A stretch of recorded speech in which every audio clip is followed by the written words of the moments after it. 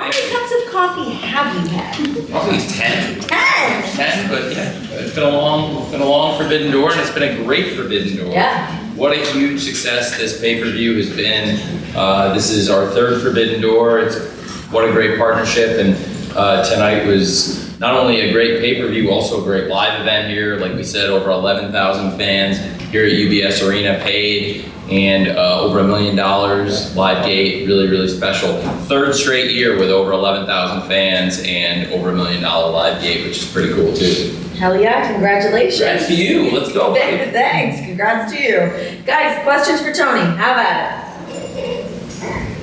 Lyrics with SNME Radio. So during the show, Forbidden Door, it was announced Wrestle Dynasty, January 5th, Tokyo Dome, CMLL, Stardom, Ring of Honor, AEW, New Japan Pro Wrestling.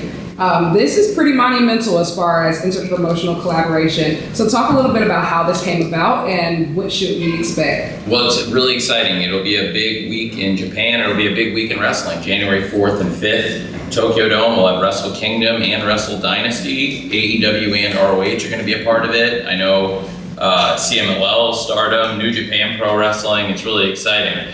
We had great collaboration, all those companies involved here tonight in Forbidden Door, and we're all going to go to Japan. It's going to be really exciting. It'll be very interesting. It'll be a great time for AEW. We'll also be starting a new year here. We'll have Dynamite and everything coming up that week. It'll be a very important week for the company, but we're going to work with New Japan Pro Wrestling and support both companies, and as well as all of our other international partners for the first ever Wrestle Dynasty in conjunction with Wrestle Kingdom.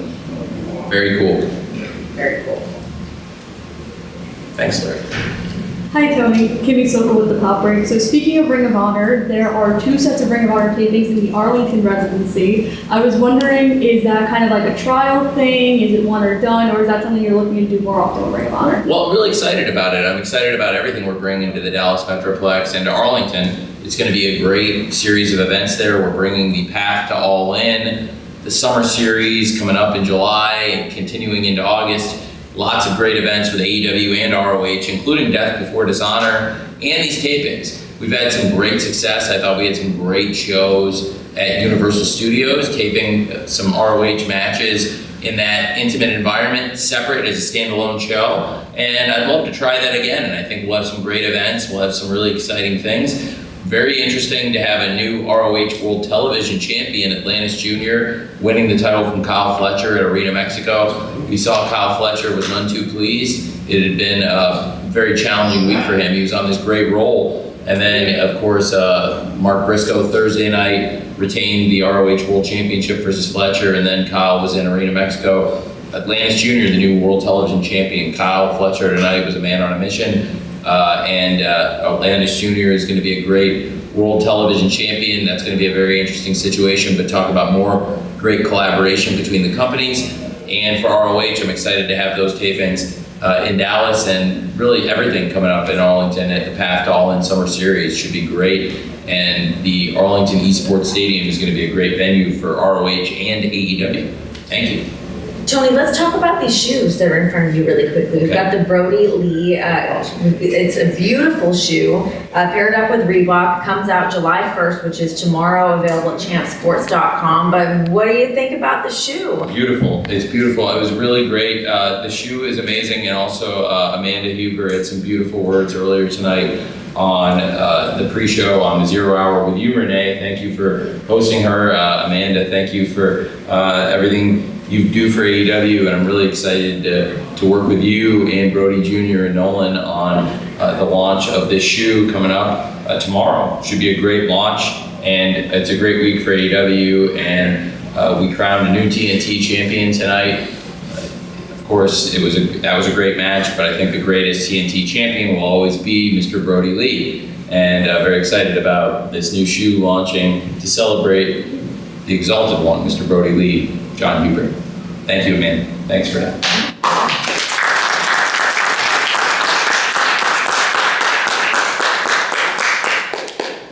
Adrian, Final Media. Hello, Tony. Hello, Renee.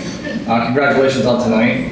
with the next pay-per-view being All In at Wembley Stadium, are you possibly looking to move that IP because it has a ton of value somewhere else? Pardon? Which IP would that be, Drew? The All In. Would you consider another venue? Well, Wembley Stadium, last year we set the world record for ticket sales. I think we've got something really special at Wembley Stadium. Potentially, All In could be a great event for AEW globally. I think that I'm very focused on our next event, which is obviously AEW All In Wembley Stadium, and I think that's our biggest event we've ever done, and it's a dream come true to go back to Wembley Stadium. I think it's a huge, huge event anywhere in the world. In particular, I think Wembley Stadium is the greatest venue in all of sports, and this is the greatest event in the history of AEW, and it's so monumental we're going back. It's really an unprecedented thing to go back and try something like this back-to-back years in the same incredible mecca for sporting. Last year, after we sold 81,035 tickets, set a world record. We're going back. I think it's a really bold play, and we're off to a great start on tickets. You know, we're really at a very similar pace to last year, which is tremendous. It was a smart move getting out earlier this year and starting the sales, but we got out to a great big on sale last time, and we really have had a really good pace for sales. And I think just like last year, as we started announcing exciting matches and things really started rolling more and more in the summer, and we got that great momentum last summer and had that huge, huge lift week of just lift on ticket sales for Wembley Stadium. I think we're going to see that again because this is going to be a really hot summer for us. So I think right now we're focused on that, which is the best event in wrestling at the best venue in sports. Thank you. Tony back here. Hey. Hey, Tony, James Segura, Wrestle Bars President. Congratulations on an incredible card, show, dynamic.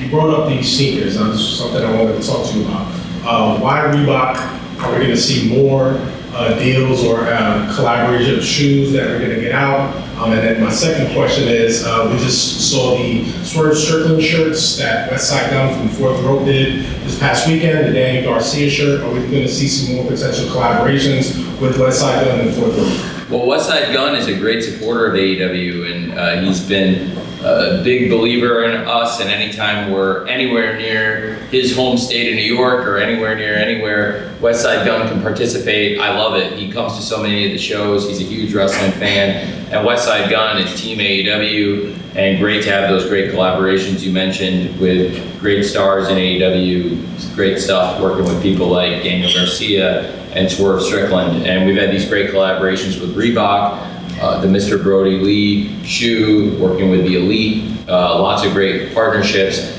Really excited about that, and I would definitely like to continue that collaboration as well. So those are great partnerships and crossovers for AEW. Thank you for asking. Fernando Quiles Jr. for MMA Knockout on Sports Illustrated. This is a two-parter for you, Tony.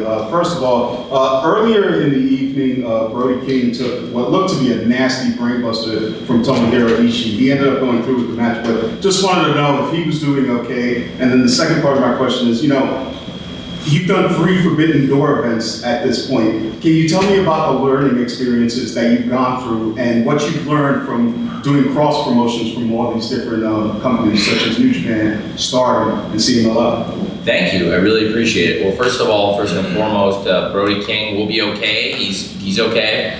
And that was a scary move, and it's a very dangerous wrestling move, but Brody King is okay, and we'll be able to continue wrestling and everything's okay there, but that is a dangerous move, and Tomohiro Ishii is a dangerous wrestler. Great to have great stars from New Japan, including Ishii, who's one of the greats in all the world of wrestling, here participating in the Forbidden Door. Forbidden Door has been such a great event, like you said. We've done it in 3 of the greatest cities in the world, 3 of the greatest wrestling cities, to go from Chicago, Toronto, and now here in New York. And like I said, to continue the business success at each event has been over 11,000 paid fans and over $1 million gate. It's unprecedented success. We're going to continue it, keep it going. It's a great partnership. We expanded it this year. In addition to the great partnership with New Japan Pro Wrestling, there was involvement from our partners and friends in Mexico at CMLL and from our friends at Stardom. And bringing in more great wrestlers, more partnership and collaboration. It's been excellent. and we're extending it beyond Forbidden Door. We're doing Wrestle Dynasty in Japan. You'll continue to see great involvement in New Japan Pro Wrestling from our great stars. It's been great for New Japan Pro Wrestling to have one of the most accomplished, legendary stars of all time, Jon Moxley, is the IWGP World Heavyweight Champion. He made history for AEW and New Japan this year. He's the first man ever to hold the AEW World Championship, the WWE World Championship, and the IWGP World Championship. And all kinds of great collaboration this year with New Japan and AEW. Now we have a double champion with Mercedes Moné, who is the New Japan Strong Women's Champion and the TBS Champion. So lots of great connectivity, and it's amazing to see how far that partnership has grown over the past 3 years. And we love working with New Japan, and the past year I've really enjoyed getting to know the executives at Stardom and CMLL and work with them closer and closer. Great to have our stars wrestling overseas in Japan, like I said, with Mox, Bryan Danielson, great wrestlers from AEW going over to New Japan. We've had top AEW wrestlers going over to Stardom, including Willow Nightingale, took on Tam Nakano, and tonight they teamed here at Forbidden Door. That's really exciting, and great to see that going into Willow Nightingale, the defending Owen Hart Foundation Cup winner, going into her big match in Chicago on Wednesday night versus her former friend Chris Statlander. We've had so many great wrestlers from AEW going to Arena Mexico this year with great stars like Jon Moxley, Bryan Danielson, Matt Sydal, and Claudio Castagnoli, with Mercedes Moné, Chris Jericho, really cool crossovers and partnerships. It just keeps growing, and we want to keep working and expanding with the great companies all over the world. Thanks for asking. Hello, Tony. Carlos Montosa for Flex Sessions. Talking about that expansion, also with the Latin community, is Puerto Rico a destination that you would like to explore at some point? I know for a fact, because I was born and raised in Puerto Rico, that there's a lot of different companies that put top stars out in the world. Which thing is going to be best? AEW Dynamite, pay-per-view? Which one do you think that is going to be best for that Paradise Island? I think it would be great for AEW to make our debut in Puerto Rico. I would love that. We've had AEW in so many great countries and territories all over the world, and bringing AEW to Puerto Rico would be another great milestone in the history of this global wrestling promotion in a country, in a territory, Puerto Rico, that has had amazing history of pro wrestling. Some of the greatest wrestlers in all the world have wrestled there, and a lot of the top stars in AEW have gone to Puerto Rico and wrestled before they came to AEW, Jon Moxley being one of them, and a lot of our top stars have participated and wrestled in Puerto Rico, but we've never gone there as a company, AEW. I think that would be an amazing milestone for us, absolutely, and what a great question on a night of milestones and international collaboration in AEW. Thank you. Hi, Tony. Cresta Star here from Fightful. A while ago, you had spoke about the super heavyweight division, the meat division, if you will, with people like Hechicero coming in and Jeff Cobb. Do we have any ideas of when we're going back to that? And is the next pay-per-view at Wembley a good time to start chanting meat for real? Well, that's very good. I think we can chant meat anytime, and we've seen lots of meat moments, and we've had some real monsters and monstrosities and lots of great meat chants and opportunities for that. And it's definitely something to think about, super heavyweights, and we've got some of the great heavyweights. It was great to see that, and when Jeff Cobb and Samoa Joe have hooked up a few times now, that's been in particular really exciting. We've got some great big men and definitely some great big stars, so it's something to keep an eye on. That'd be a lot of fun. There's a lot of championships in wrestling, but certainly at least anytime we can get the big men fighting, I love it. And even if we're not ready for a championship or anything like that now, I do think those matches are exciting, and we've seen that people get really engaged when those big guys start fighting, and they love chanting meat. Keep the meat chants coming, guys. All right, one more question for Tony. Corey Lee with Wrestling Observer. Two-part question. First, pay-per-view numbers. Do we have an estimate on what the pay-per-view numbers are for the show? And the second question I have for you is regards to the new deal that's going to be coming up soon. A lot of different companies, NHL, NBA, they're doing multiple like having linear television and then non-linear television through streaming services.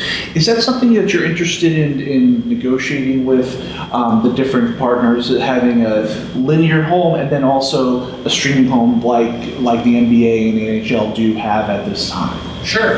I think it's great questions. I'm really excited about our partnership here, Warner Brothers Discovery. It's been amazing. We're coming up on the 5-year anniversary of AEW Dynamite this year, and we're approaching, just in a few weeks, the 250th episode of Wednesday Night Dynamite. And so many great things happening in the company. To your first question, so you were asking, it was a two-part question. First part you asked. Yeah, just estimate on the pay-per-view. And now I won't know the cable and satellite numbers for a while. I'm only projecting off digital buys, but we did fantastic tonight. Forbidden Door was our biggest debut of any of the pay-per-view events, and then it was up last year, and I expect another great result based on the digital buys, which were excellent.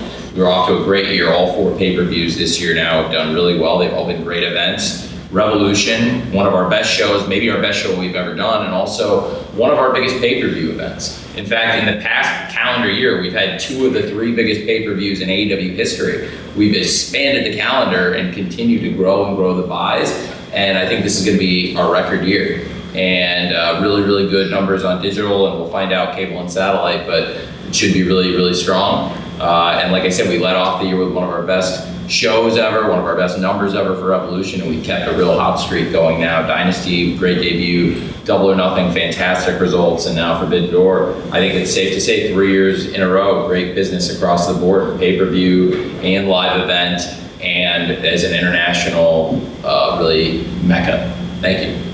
And Tony, congratulations on the success of Forbidden Door tonight. What an incredible show. Thank you guys all so much for coming out and your amazing questions for all of our talent. And for Tony, safe travels home. Hopefully we'll see you